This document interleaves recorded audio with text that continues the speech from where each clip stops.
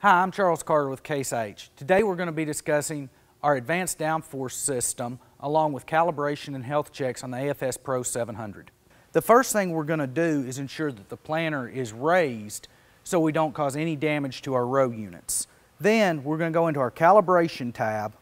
From here we're going to hit our drop down and select row unit load cells. At this point we're going to zero all to ensure that all of the load cells are zeroed out to achieve our maximum accuracy. Once we've done that, we're going to go back, Diagnostics, and Hydraulic DF. From Hydraulic DF, this is going to give us several health checks that we can perform.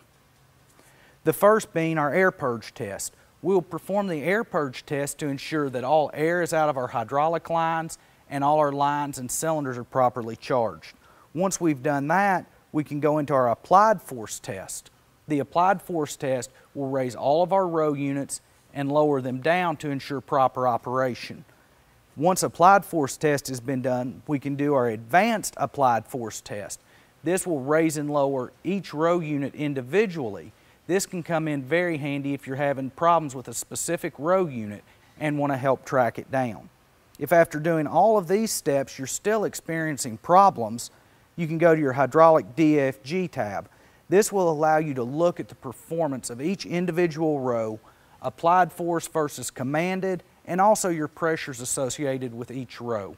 From here you can really drill down and do some advanced diagnostics to find your problems.